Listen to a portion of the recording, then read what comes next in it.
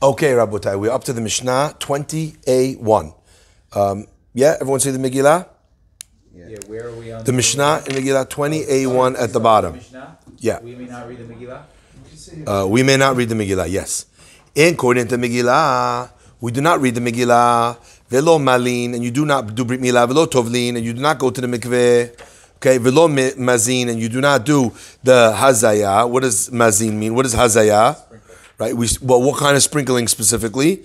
Right? The Gemara again. We'll talk exactly about what this means, but in general, we're talking about the hazaya of tahara, of purifying someone from a tamemet. V'chen shomeret yavam keneged yom lo titbol.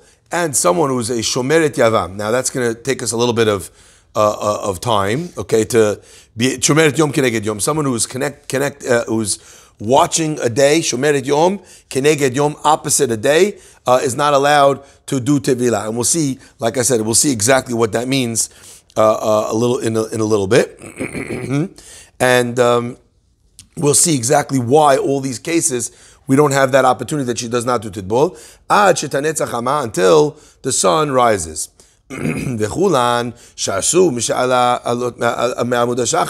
Once, if you did it after Amud HaShachar, which means after the first time that the sun's rays are present on the horizon, then the halacha is kasher, it is kosher. Are you with us? I'll be a second. We'll give Harry a second to find it. It's in this different Gemara.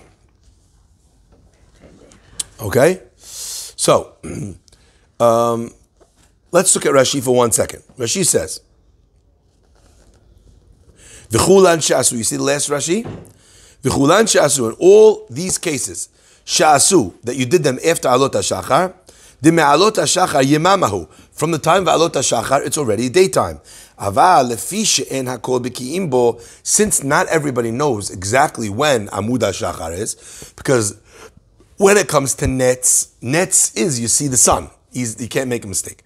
When it comes to Amud HaShachar, it's when the rays of light are shining on the world. But to distinguish between the pre-dawn light and post-dawn light, you have to know exactly. That's the whole Gemara in Berachot, when you could tell the difference between this color and that color. So that's already more difficult to ascertain. So therefore, what do we tell you in the ideal scenario? We really want you to have it after after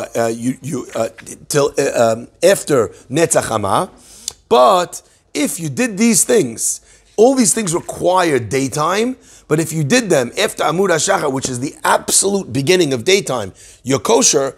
We just lechatechila want you to wait until sunrise, because that's a time that people won't make mistakes, and then you know for sure that it was done during the daytime. Says the Gemara, Minalan, let's start, we're going to do one at a time. How do we know that the Megillah needs to be read in the daytime? The Amar Kara, because the Pasuk says, V'hayamim ha'ele niskarim v'na'asim, these days are remembered and they are done. Na'asim, they are commemorated. Bayom in, balayla lo. Why specifically? What's the lesson of Bayom in? Why do we understand that in the daytime, yes, and in the nighttime, no? Right? Because the Pasuk says, V'hayamim ha'ele. Right? So, therefore, it means Yamim. So, when am I going to do that? I'm going to do it during the daytime. The Gemara says, Lema tehevet yufta de Rabbi Yoshua ben Levi. Let it be a knockout of Rabbi Yoshua ben Levi. What does Rabbi Yoshua ben Levi say? Rabbi Yoshua ben Levi, Chayav Adam, a person is obligated to likrot the Megillah b'layla l'shanot b'yom. Rabbi Yoshua ben Levi says a person has an obligation to read the Megillah at night and then to read it again during the daytime. The Mishnah just said that you read it in the daytime. And what was the proof? Because it said Bayamim. And we said from the Yamim, Bayom ken, Balayla lo. So it sounds like the Gemara is understanding the Mishnah to mean that you only have an obligation to read the Megillah during the daytime, and Rabbi Yeshua ben Levi taught us you have to read the Megillah in the nighttime and in the daytime. The Gemara continues, Kikatani ad yom. What is the Mishnah telling you, right? It's telling you that when the second obligation is valid. So in other words, in the nighttime, you know when you're reading it in the nighttime, okay? But when it comes to the daytime, from when are you allowed to read the daytime reading? So in other words, the first instance was the Gemara saying that the Mishnah, according to what you're saying, seems to be saying that you only read the Megillah in the daytime. But the second understanding is no, it's saying the daytime Megillah that needs to be read in the daytime, from when do you read it? From Netz. What happens if you read it after Amud HaShachar? B'di'evet, Yatza. Okay? The Gemara continues, Velo malin, and we do not circumcise. The Gemara is going to bring a proof for that idea. Dichtiv, because it says, Ubayom HaShemini Yimol, and on the 8th day, you do the Brit Milah. So again, from the fact that the Gemara saw that the Pasuk says Biyom HaShemini, okay? So we understand from that the obligation is to do it in the daytime. Now, the question is, let me ask you this. Yom HaShemini, right? Yom HaShemini. When is Yom HaShemini? Halakha. A week from when they gave birth. When does it start exactly, Yom HaShemini? The day of birth. After nightfall on the 7th day. For every other thing, when you tell me that a person has obligation to rest on Yom HaShevi'i, do we rest from the morning of the seventh day? No, night before. So why are we learning from the fact that it says Bayom HaShemini that it means the daytime, any more than we hold that Bayom HaShevi'i Shabbat V'Nafash that we have an obligation, right, to rest from the evening before when it also says Bayom? So why is the Gemara understanding from the word Bayom that it means to exclude this? This should be a very obvious question that everyone should ask. Okay? So maybe what the Gemara over here is trying to say is that when the Torah was telling you there's a Hayuv Brit Milah, if it wanted to tell you that you could do it any time on the 8th day, it would say Ula Achar, and after 7 days, yeah, Yimol B'Sar Alato. Why does it have to say? Bayom Shemini seems to be instituting. Now, so you could ask me the same question back on Shabbat. Why that doesn't say Yom HaShemini? So also it says, Shesh Yamim Ta'av, right? Taseh Melacha, Ubayom HaShevi'i, Shabbat V'Nafash. But the qualifier starts with Shishi. Excellent. So by Shabbat, it goes out of its way to tell you each time that 6 days, you could work. Ubayom HaShevi'i, right? So when does the 6th day end? When the 6th day ends. So I understand that the qualifier of Yom Shevi'i is attached to, it doesn't say that when it comes to Brit Milah. Okay? 7 days, do nothing. On the 8th day, so therefore the halakha is Yom HaShemini. Now, by the way, this halakha is not only on the 8th day. Once we saw that we ascertained that a milah has to be in the 8th day, now already we decide all Brit Milah needs to be on the 8th day. Just want to share with you something crazy that happened only yesterday or 2 days ago, right? I mentioned it in the morning class, Bezach. I forgot to mention it today. We have a Chazak branch in Los Angeles, run by Rabbi Meir Sultan. A man comes in who suffers from some muscular, I think one of the neuromuscular diseases. He can't walk, he can't bounce, he's nearly blind, he can't see. He comes to the rabbi, he's 50 years old.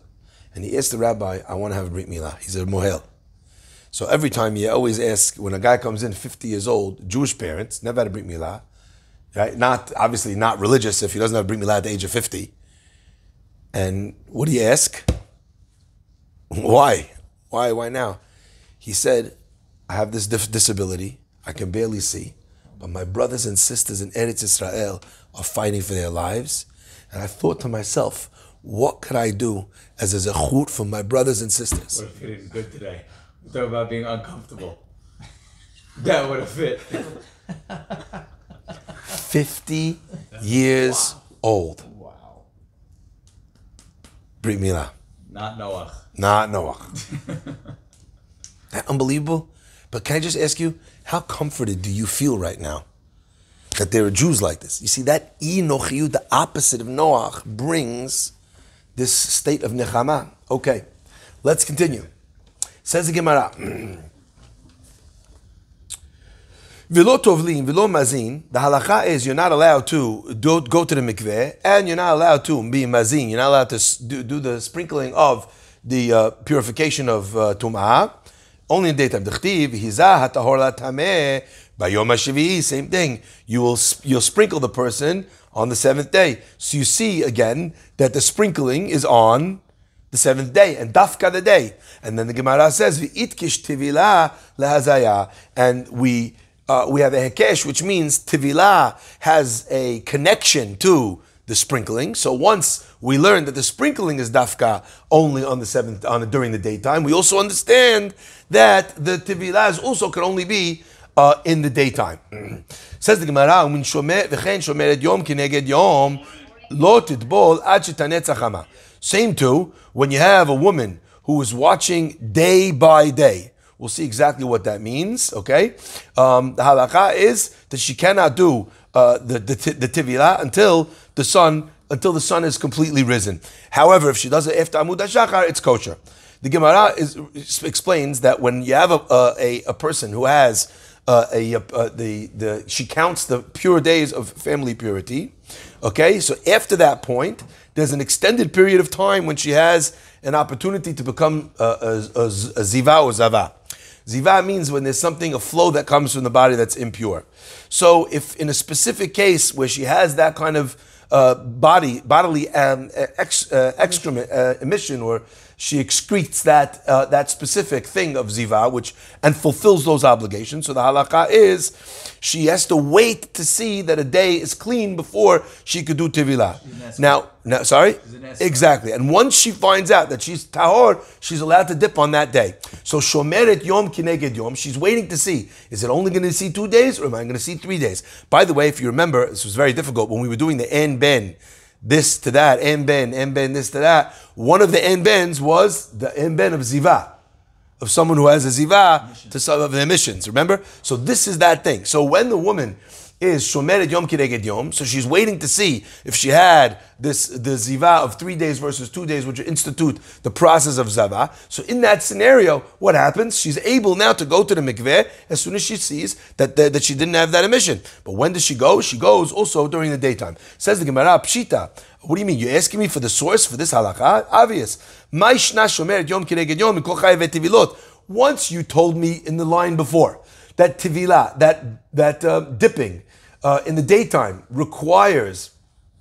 dipping is required to do in the daytime from the hekesh, the connection to hazaya, to sprinkling of the water for tumah. So therefore, any tivila is going to be the same as this. Why would I imagine that shomeret yom kineged yom should be any different? So you're asking me for a source. I already gave you the source for any dipping in the mikveh. Why do you think that this one needs its own source? The Gemara answers, the reason why I need it is because I might have thought, it should be like the first re'iyah, the first time when someone sees a zav, and the first seeing of the zav, itkish lebal keri, is compared to a scenario when someone has a discharge of shichvat zera, of seminal discharge. So since those two things are compared, zav and baal keri, dichtiv zot torat azav asher tetzeh menu shichvat zera, because the pasuk uses the words torat zav with connection to the words of shichvat zera. So if it connects them, mag baal keri tovel biyom, just like a baal keri, he dips during the daytime, right? Someone who experiences seminal discharge, so too this person should also dip themselves on the day as well. And they don't have to wait another day in order to dip. They should just be able to do it on the first day. Now this woman, is she allowed to dip on that first day after she sees it? No. She has to wait to see if she's going to see another day. So therefore, if we made her wait, and therefore she's not similar to the laws of Baal Keri in that way, I might thought also, she would not be able to dip on that clean day, and she would have to wait until the nighttime.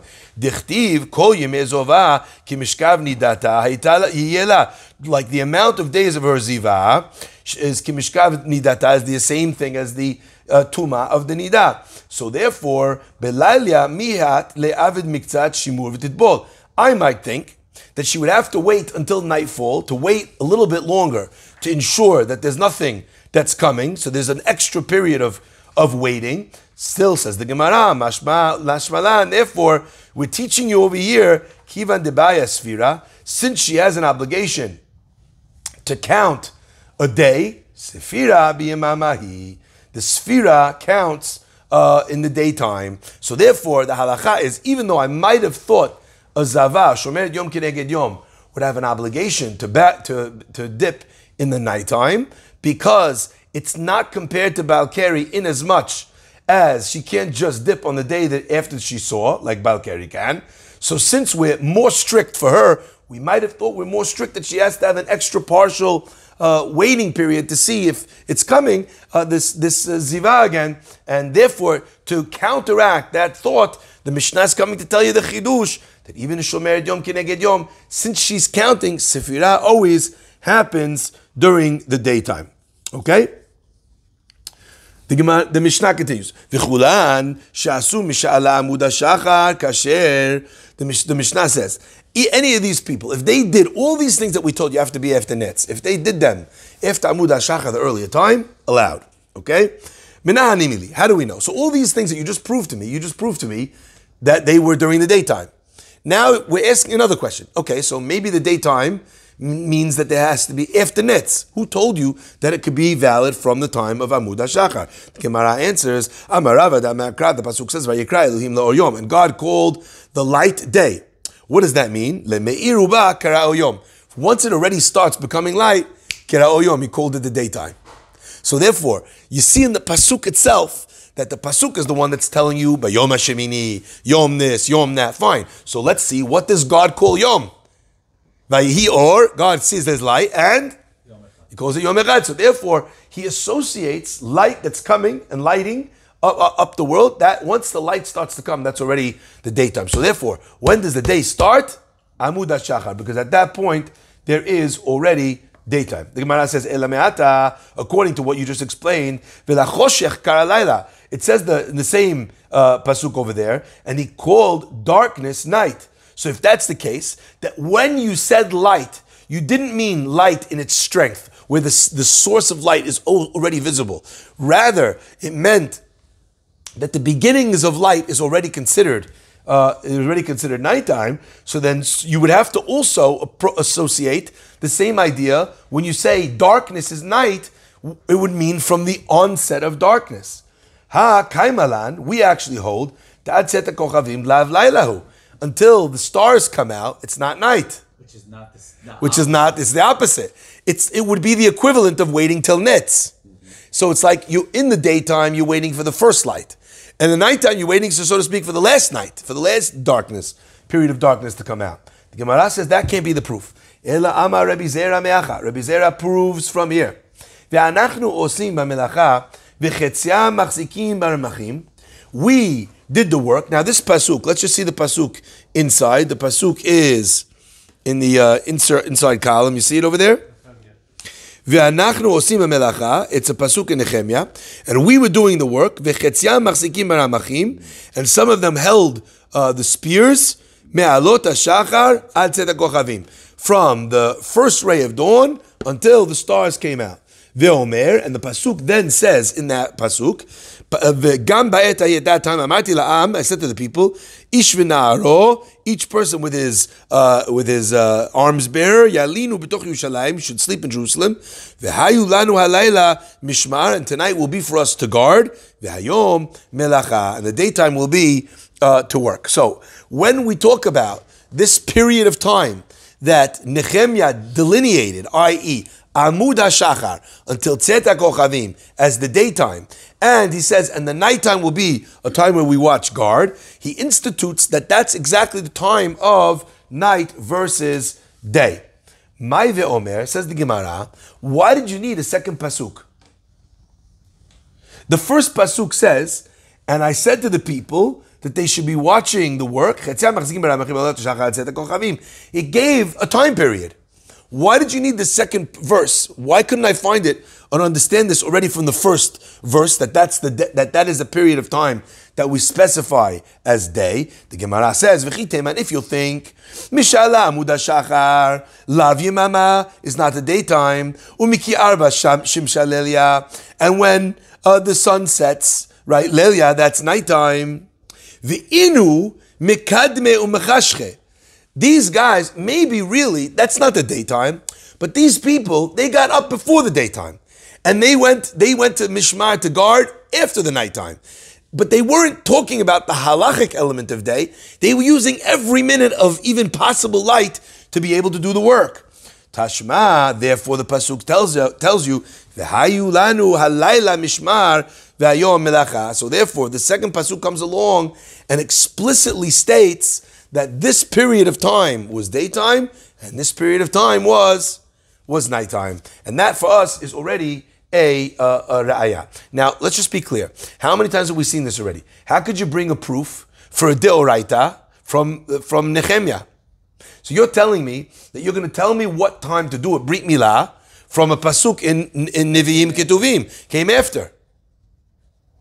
So why is the Torah bound by Nevi'im? V'chi divre Torah medivre Kabbalah yalfinan.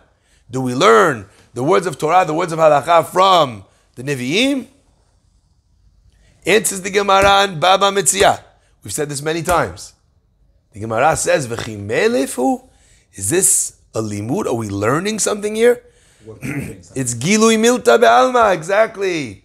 All I'm saying is that you want to know what Judaism considers Yom. Look, in the Nevi'im, in conversation, they were telling you what daytime was. So when something is being proved, what's the example in Baba Kama? The Gemara over there is trying to figure out what Negicha means, because the Pasuk says, Ki Yigach Shor Ish, when a shore of a man is Yigach. What does Yigach mean? Brings the Gemara Pasuk. The Pasuk says, Ba'ele tinagach et Aram. The guy was holding up horns, and he says, with these should you gore Aram. Must be that goring is with horns. Gemara, what do you have that pasuk for? It says the Gemara, because Gilui Milta Be'alma, it's only a revelation that that's what the word means. So, for reference, we could use Nevi'im and Ketubim, no problem. Okay? Should we end here? It's 11 o'clock. I don't know if people need to go. Yeah, people need to go. Okay, said there. Rosh Chodesh Tov, that's why we started late. Chodesh Tov Morach. Hashem should bless us all with an amazing month, Yeshuot and Nehamot.